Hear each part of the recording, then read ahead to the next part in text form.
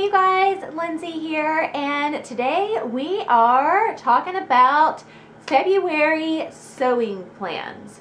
So when I sat down to do my plans for February, I was thinking to myself, okay, February is a shorter month.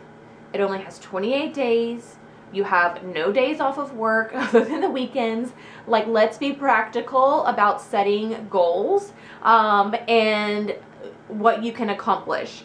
For the January makes that I didn't make any of those things. Well, that's a lie. I made this. So this is my toaster sweater out of the cable knit, which is great. This was the Sew My Style project for January, so I was really proud to get that done. But the navy and white striped bowline sweater didn't get done, and the art gallery voile kimono, or I didn't have the project picked out yet.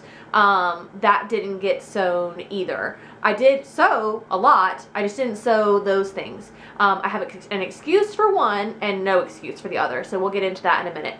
But so I sat down with the hopes of being practical, and then I ended up coming up with 1, 2, 3, 4, 5 projects. So I know that I'm not going to get all of that done. There's just no way, but I'm putting it on my to-do list anyways, because it's like a vision. If I put it out there into the universe, maybe some big storm will come through and they'll call off work. And so then I'll have all these extra days to sew and I'll have the projects for it. Honestly though, couple of them, most of them actually are spring patterns, so if I don't do them this month, they'll probably roll over into March. If you saw the Instagram story that I did when I went shopping at Joann's, then some of this won't be new to you. If you follow me on Instagram, may not be new to you, but if you haven't, then catch up with everybody else who's been following me on social media. The first one is M7549, and I feel like this is going to be the pattern for them for the season. I have seen so many people are already finished this. Hello Allie J, who has a cute, adorable little blog. She lives in Durham, North Carolina. She's like my sewing soul sister. I feel like we have a similar style, both Southern girls. Anyways, she's almost done with hers. And here's where I am with mine. I started this last weekend, and of course I wanted to do the quilted version. Of course I wanted to do it just like the model, because I'm so unoriginal like that. But what I didn't realize is quilting all of that was really challenging for me. I fumbled through how to find the best way to do it. Quilting takes up a ton of thread. My machine was just like burning through thread. So I had 2 of the smaller Gutermann spools completely gone, and I still have probably 4 pieces to quilt. Like, that's how much thread you go through trying to quilt this jacket. So that's at a standstill till I can get back to Joann's. It's like a 30-minute drive, and I just haven't, I'm not going to go out there just for thread. So I've been waiting for like some other kind of sale or something else that I needed to go out there. So that project will hopefully get wrapped up in February. An update on the art gallery voile project. So I asked you guys, what should I make? I was torn between a tunic Bible top, between kind of like a classic button up with like a puffier sleeve, or a peplum top.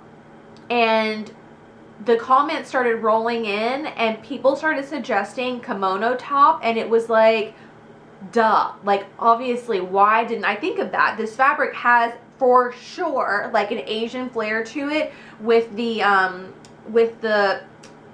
don't know if this is the cherry blossom or not, but it kind of reminds me of cherry blossom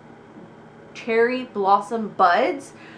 So yeah, I was like, yes, 100% this is going to be a kimono top. So the problem, the reason why the kimono top did not get sewn in January is because the pattern that I picked out, which is M7358, my Joann's didn't have it.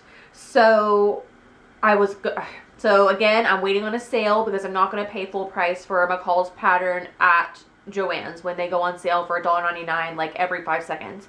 But the next sale isn't until the weekend, like this weekend, the weekend of the 2nd through the 5th or something.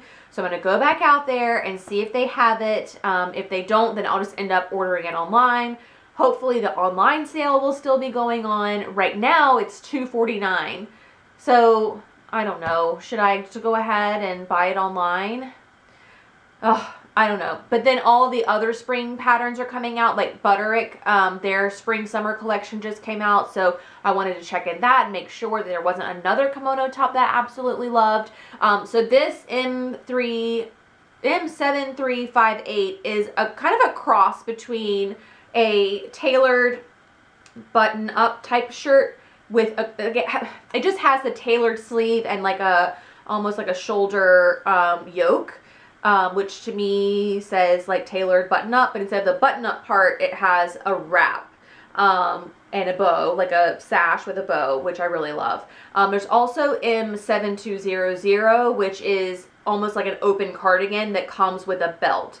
I don't know if I would like that because I know I'll have to wear a tank top underneath, and I don't really love that feel or the way that that looks.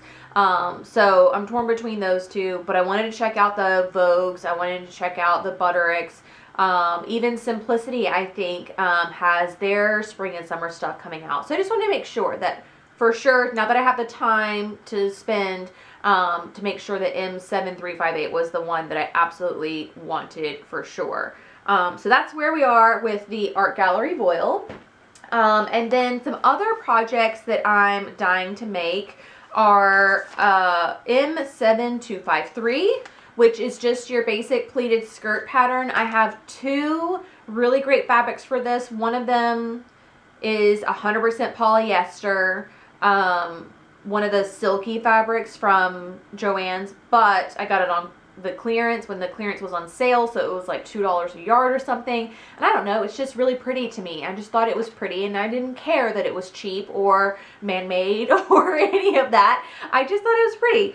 The other fabric is like a poly charmeuse, and it feels like silk. It feels so rich and expensive. It was not on sale. I did use a coupon, but that was it. So yeah, I want to make a couple of pleated skirts just for spring that you just tuck in a little t-shirt and can make a comfortable but dressy outfit. Also, I am into the sleeve trend. Like, I'm all about what's happening with the sleeves right now, and I am 100% into that. So this is, gosh, this happened to me before. So when you go to Joann's, they have some patterns that are set out just for display, and those patterns get a different number.